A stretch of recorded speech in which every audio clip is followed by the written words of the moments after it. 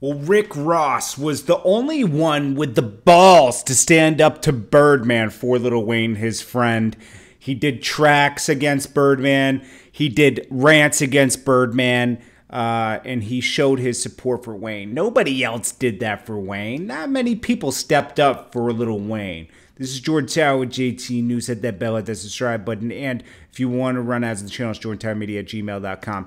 Well, Rick Ross, I got to credit him because he probably, was the catalyst to get this thing going a little, put that extra pressure on Birdman to get Wayne his money. Wayne was owed $51 million, and that finally came to resolve recently. Of course, Birdman has other problems. He's facing problems with Hit Factory Studios. There's some liens against that. $12 million loan in his mansion. Tyga's suing him. Aspire Music suing him. He's countersuing them. It's so much stuff going on, okay?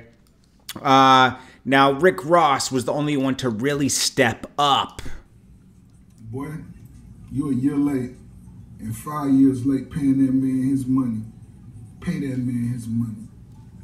We know you ain't right. Stop with the jokes, nigga. Bring that shit, baby. Bring it. That's what's so beautiful about life. It ain't no ceilings. You go far as you want to go. Have no fear. All that talking shit, that shit don't work around here, baby. We'll put you in check, nigga. I'll put you somewhere else. That's on boss. Double MG, that's 305. I said it.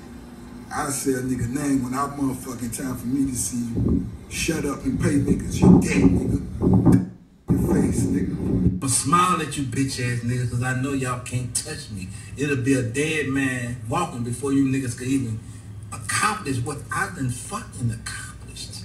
I actually done sold 1 billion records. The nigga who created hip hop ain't never sold 1 billion records. You heard me? For real though? Nigga, this is what you call a mastermind. It was fake bullshit. Nah, bitch. This is what you call a real deal, nigga. All the way across the board, slime. Bang. On G though, right? I be hearing all you niggas talking about this Lil Wayne shit. Lil Wayne this, Lil Wayne that. Bitch, Lil Wayne, my son, I raised him. He ain't had nothing. I brought him to be something and got something. Bitch, you think I ain't gonna make sure he's straight? Suck a nigga dick, bitch. I'm gonna show all you pussy ass niggas that ever got in my business. Fuck you, nigga. I'm gonna show you don't play with me, nigga. I'm what you call a fucking real mastermind. You little bitty bitch. Now, where is this gonna end up now? Because now that Lil Wayne and Birdman are back being cool, right? Rick Ross is over in his area. Is Lil Wayne and Ross, how is this all going to work out? Because now, if you're the guy speaking up, now you're the bad guy, right? This is what 50 Cent warned about. Don't get in between Birdman and Lil Wayne's business. If you're friends with either one of them, just let them handle it out because they're going to work it out one day and it's going to be weird. And I'm wondering where there's, because Rick Ross, it takes a real man to stand up for your friend. And obviously that shows Lil Wayne, that's one of your best industry friends, period. He stood up for him. I'm just wondering, where's that going to go now?